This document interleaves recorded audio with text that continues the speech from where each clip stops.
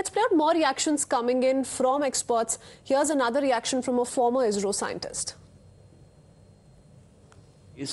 Final thing is softly and securely landing on the moon. For that, lander has to separate from the propulsion module. So as of now, all the modules of propulsion system has made its functionalities, and it has done its job. Now Vikram has to take its own course of action. Further, it has to separate. So even after separating, then the major event comes. The major event is 4 800 Newton thrusters. They have to fire to take it to the lower orbit. That also will be done in 2 steps, and ensuring that all the 3 systems are working properly. These 2 steps, it will go down, put 100-kilometer orbit, then from 100 to go to the 30-kilometer orbit, 100 by 30 kilometer orbit. That's a very, very vital. But when it's going very closer to the Earth, so the position of the module has to be ascertained properly. So then from the 30-kilometer onwards, how to move, how to thruster to fire, what would. Well, let's quickly go across to Mr. K. Sivan, former ISRO Chief, joining us on the phone line. Many thanks for speaking to us, Mr. Sivan. On multiple occasions, you've spoken of how you're very, very anxious about the entire mission, the Chandrayaan 3 mission, but you're extremely hopeful. With this latest development of successful separation of the lander module and the propulsion module, how do you see this going, sir? Hello? All right, not quite sure if he's still through. Let me quickly go across to Minister Jitendra Singh, also joining us on the phone line. Sir, what do you make of this feat that Chandrayaan 3 so far has achieved? All eyes really on 23rd August next, though. It's not only an achievement for India. Of course, India has been the spearheader in this mission, but the entire world is feeling elated because this is something which they had never been able to achieve. It's, of course, the medium of achievement is India's mission Chandrayaan, and I think I'm sure I'll be speaking for the entire space scientist fraternity when I say that it's been possible because it was Prime Minister Modi who provided us with an enabling milieu, enabling environment. You would wear me out when I say that till about 3-4 years back, nobody could have even imagined. Even on the day of the launching of Chandrayaan 3, we had as many as 1,000 media persons inside the premises of Sriharikota, the same Sriharikota launching station where the gates were never open even for the media persons to peep in. So within 3 years or 4 years, this has been a quantum jump because India always had the capability. We always had the potential. Our scientists were world class. We had scientists like Sarabhai who could carry launchers on the carrier of bicycle. So much was the commitment. But we didn't have the resources. So Prime Minister Modi has given us an atmosphere where we could give full vent to our potentials. And you can see the results have happened overnight because the entire team ISRO has worked so passionately day and night.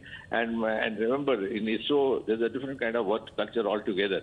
Nobody superannuates, nobody retires. The former scientists, the present scientists, they keep working all their life as a mission, like a family. And so much so that even at the time of every launching and every successful landing, there is a visit paid to Tirupati and a laddu distributed amongst themselves. So so much of passion was there, so much of potential was there, but maybe we didn't have the resources.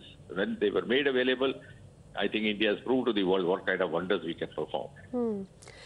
Well, Mr. Singh, like you said, like the Prime Minister and you yourself have been very personally invested in the Chandrayaan 3 mission, as you were in the Chandrayaan 2 mission as well. But with, the Vikram continuing its solo journey on the moon, there's an aim laid out for the propulsion module as well. It's going to be continuing its journey in the current orbit for months or years. So there are lots that's lined up really for the scientist community in our country to achieve from this particular mission. Absolutely, absolutely. As you rightly said, and to add to what you are saying, our scientific sources would become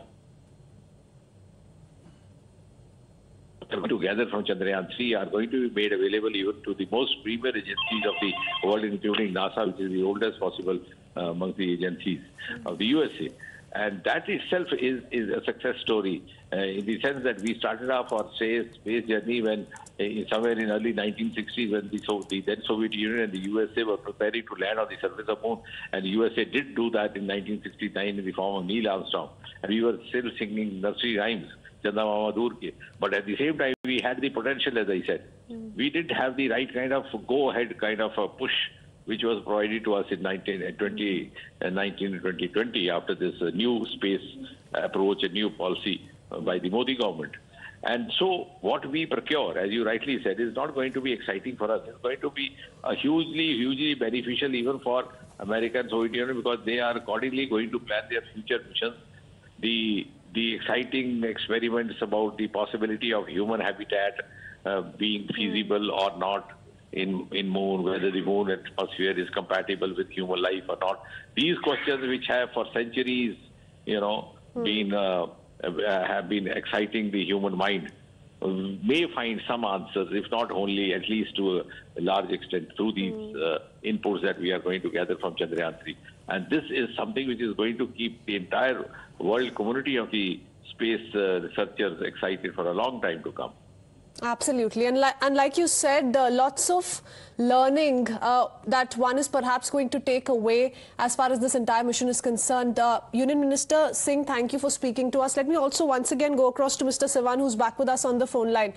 So I was meaning to ask you about how on multiple occasions in the recent past you've spoken of how you're very anxious about the Chandrayaan 3 mission, but also at the same time very hopeful. After this big development coming in, this massive breakthrough of successful separation of the lander module from the propulsion module, how do you see the entire mission so far? This particular event is very much essential, required for the successful operation of the landing. So this particular event, the Lunar Module has to separate from that Propulsion Module is essential, and which happened very nicely. So it will give way for further operations on the Lunar Module to ensure the successful landing. This one. Okay, and in your view, Mr. Sivan, since you were, well aware of what happened in Chandrayaan 2, what went wrong, how similar or different has the journey so far for Chandrayaan 3 been?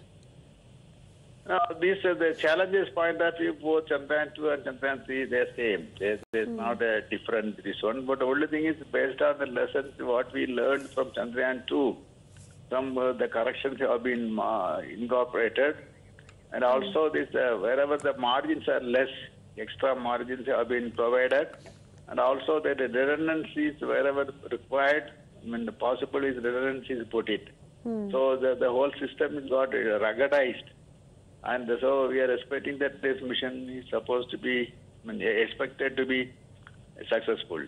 Absolutely, and you have emphasized on that on multiple occasions in the past, how Chandrayaan 2 has indeed been a learning experience and is only going to add to what we achieve in Chandrayaan 3. Mr. Sivan, many thanks for joining us. All the very best. Let's quickly head into a very short break with that. We'll be right back.